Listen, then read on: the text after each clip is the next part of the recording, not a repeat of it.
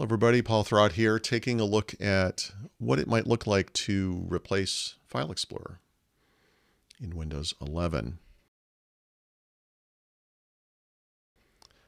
First thing you can do is just experiment with it, because as it turns out, there is an old version of File Explorer hidden in Control Panel. But if you like that, you're going to need a third-party utility like ExplorerPatcher, perhaps a registry hack, which I do not recommend.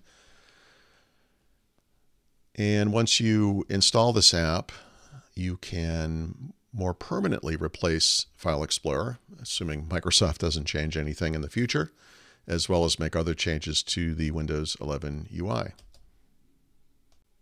There are a couple of nice choices here, but let's just take a look at the Windows 10 version of File Explorer like we saw earlier. Enable this, restart File Explorer. And when it comes back,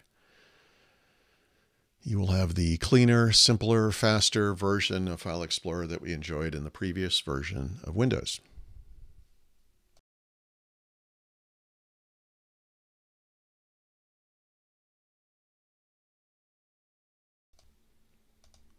Of course, if you really want to go nuts, you could go back to Windows 7, which has that command bar UI. So same thing, restart File Explorer.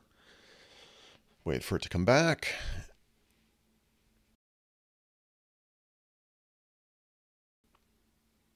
And it is like going back in time. I actually like this one quite a bit, although it has these old school kind of menu slash pull downs that I completely forgot even existed.